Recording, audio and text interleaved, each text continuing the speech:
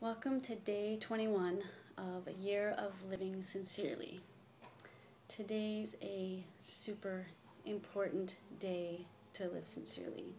Today marks the 11th anniversary of 9/11. I remember September 11th. I remember the sun was shining. That still amazes me when I think back to the edge of where I sat, reclining, while the silver lining became a crack. And I watched the sky fall on my TV. I remember my kids were doing math when the phone rang, their world having changed. We chanted, "Our Father," and tried to do math in front of the TV because of the glue on the couch. But the math didn't last long. I remember my kids building Legos, too, at my feet, building in the face of wrong. Methinks this is what the sun had up his sleeve. I remember, and I still believe. I think we all know what we are doing on September 11th, 11 years ago. Hope we never forget. I just want to start and say I'll never forget. And I want to start and say to all those who lost people,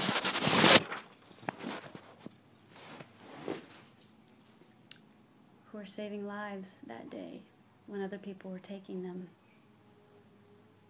to all those who lost people, Namaste, and peace and love. Amen. Today it's super important to live sincerely.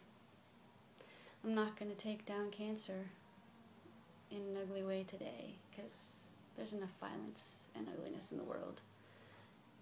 Cancer's ugly, don't get me wrong. But today, let's think of it a little bit differently. Just imagine a world without cancer. Just imagine a world with peace.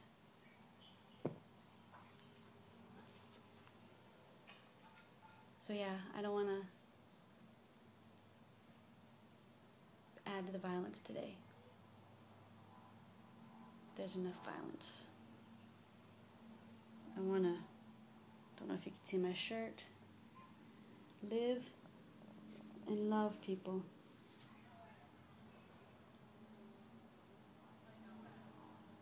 I got to have a chemotherapy. It's actually immune therapy called Herceptin. It's totally new kind of treatment over the past 20 or so years, where instead of like chemo tears down the cells, this Herceptin, because of the kind of breast cancer that I had, Herceptin is an immune therapy. It targets the specific breast cancer cells and it shuts them off and helps my immune system fight. And that's kind of a positive way, which I hope a lot of advances in cancer research seem to be going that way, and I hope it just continues the trend, because trust me, man, chemo sucks. Like 9/11 sucks. And yeah. Imagine a life with no chemo. Imagine a world with no cancer. Imagine no more 911s.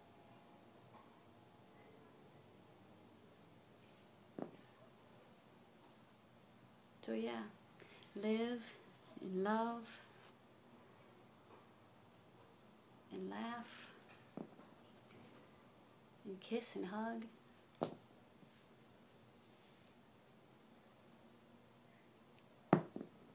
And sing a little John Lennon.